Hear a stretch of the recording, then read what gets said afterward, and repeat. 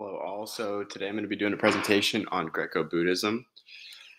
Just a little overview. This spanned from the 4th century BCE to about the 5th century CE, and it started with Alexander the Great's conquest through the Hindu Kush Mountains and the Indian subcontinent.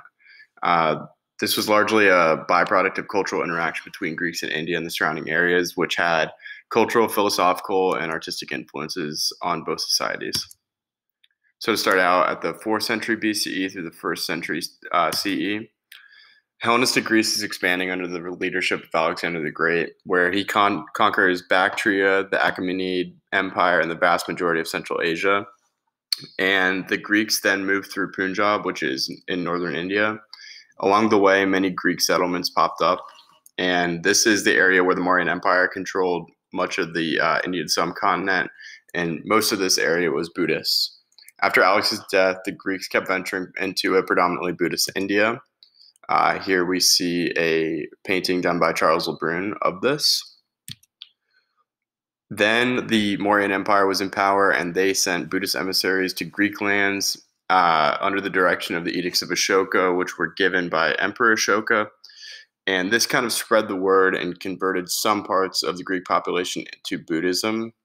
Vice versa, the Greeks would send ambassadors to the courts of the Mauryan Empire, including in Bactria. And in 180 BCE, the Greco-Bactrians invaded and conquered parts of northern India where Buddhism flourished.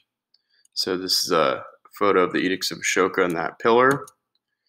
Moving on, the Kushan Empire was, they conquered the Greco-Bactrians of northern India in the 1st century CE, and they used the Greek script, the Greek alphabet, as well as Greek coins, and they adopted a Hellenistic style into many areas of literature and commerce. This was a direct result of about 100 years of cultural interactions with Greeks. So building on those cultural influences, we see that there are many of the cultural influences on Buddhism of Greek society and vice versa occurred through centuries of interaction. Now, in northern India, the Greco-Bactrians and Demetrius I, they built cities where these cities, they actually showed religious syncretism. And Menander inscribed his name on all coins in Greek lettering. He also incorporated Buddhist symbols on them. It's also seen that Buddhist manuscripts written in Greek have been found all over Central Asia and India. Greeks dedicated relics of the Buddha in some areas, and there was a sense of religious tolerance between Buddhists and Greeks. Menander I is recognized as one of the main contributors to the symbiotic relationship.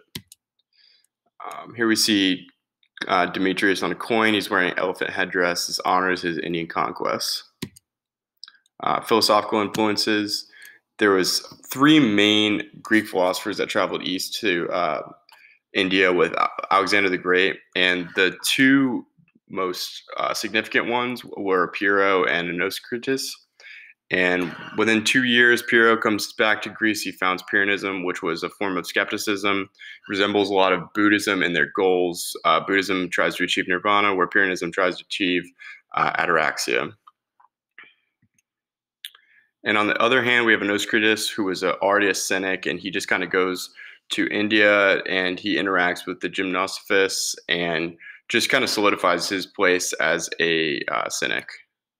So some artistic influences, we have depictions of the Buddha, where before Greco-Buddhism, we see that all depictions of Buddha are aniconic, and this kind of transitions to a more anthropomorphic depiction of Buddha, where you see more of his human traits and whatnot once the Greeks start to have a say in that. The Greeks had a more idealistic realism with their representation of Buddha, and this allowed for a larger audience.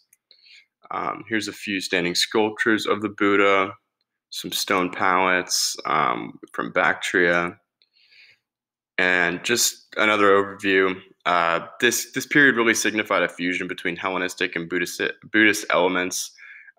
Both cultures were really admirable, very benevolent towards each other, and most of the artwork during this time shared traits between Buddhist and Hellenistic style. So here are my references. Thank you all for listening. I appreciate it.